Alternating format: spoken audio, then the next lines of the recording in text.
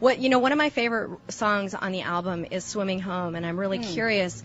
When I listened to the lyrics the first time, I teared up, and it's very emotional, and I'm curious. So glad. Where were you coming from on that song? If I tell you the truth, it'll be the first time I said the real true meaning, but I feel like you're rad and I can do that.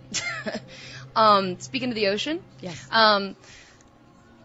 It's sort of like, it's a metaphor, you know, it's about accepting death, you know, in not a negative gothic girl way, in a very accepting kind of like, you know what, it's part of life, and it's a peaceful kind of bittersweet goodbye.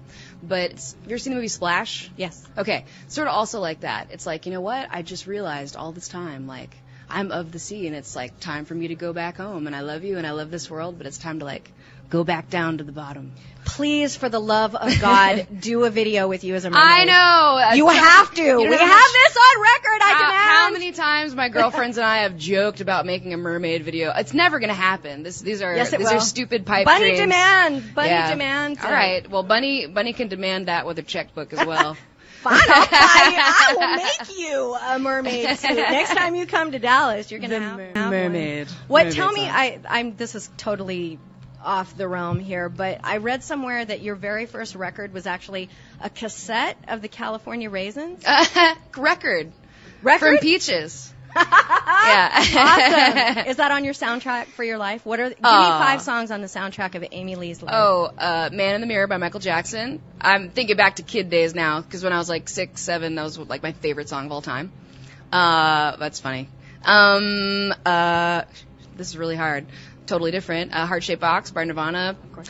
Your version of that, by the way, brilliant. You know what? I've heard that from people before, and I barely even remember doing it. I'm going to have to look it up somewhere. I looked it up, I think, on the anniversary of Kurt's death. I posted it. Yeah, oh, it's cool. Beautiful. I'm going to have to check it out. That was Where so is it? I didn't even know you had It was done like it. we were in some radio station one day and thought we'd do it, worked it out the night before, and then just played it.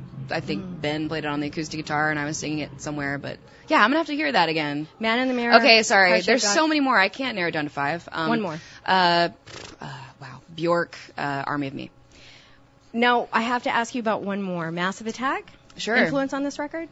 I mean, always. Always, okay. Depeche Mode, Massive Attack, you know, electronic stuff has always been an influence in our music. I was swooning here earlier because Civil Twilight did Teardrop. That's my favorite song. Oh, no, you got to do Protection. You got to do Protection. I can't believe I missed it. No, yeah, that's my request for all right. Amy there. I'm into it. You guys have a song on the Avengers Assemble soundtrack? Which song is it? It's A New Way to Bleed, which is a song that's on our, like, the deluxe edition of our CD that came out in October. Cool. But it's a remix that's in a more electronic vein, so if you like that stuff, you probably like it. Awesome. Well, thank you so much for stopping by. Thank you for having me again. And I'll bring you chocolate. I love your and more outfit. Lush. You're so adorable. Awesome. Thank you so much, Jesse. Amy.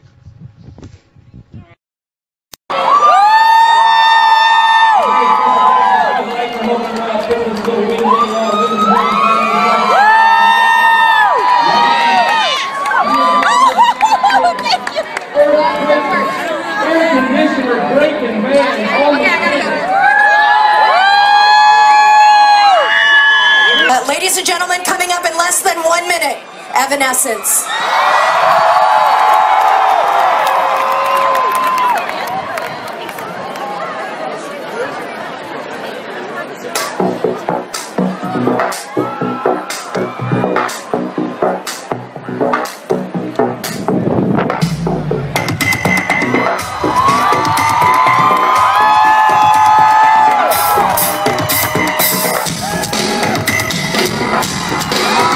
Just